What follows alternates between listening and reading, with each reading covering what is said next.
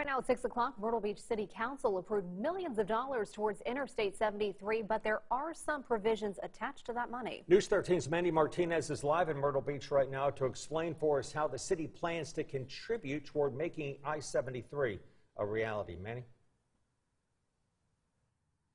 Megan and Bob, City Council today stressed the importance of the interstate, listing out safety and economic reasons, but also emphasized that their commitment to help fund I-73 is not without making sure important needs are met.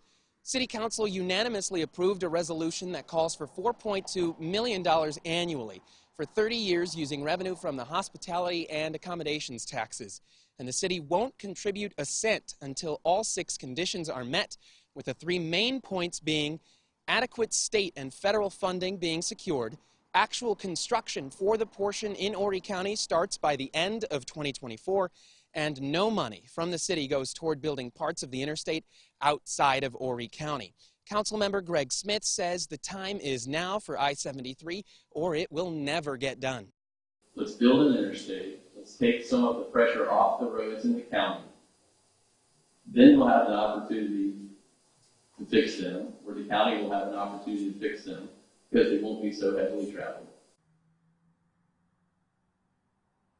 And Myrtle Beach joins North Myrtle Beach among local municipalities planning to contribute toward I-73, and Governor McMaster has pledged $300 million for the project, which has an estimated price tag of $2.3 billion. Live in Myrtle Beach tonight, Mandy Martinez, News 13.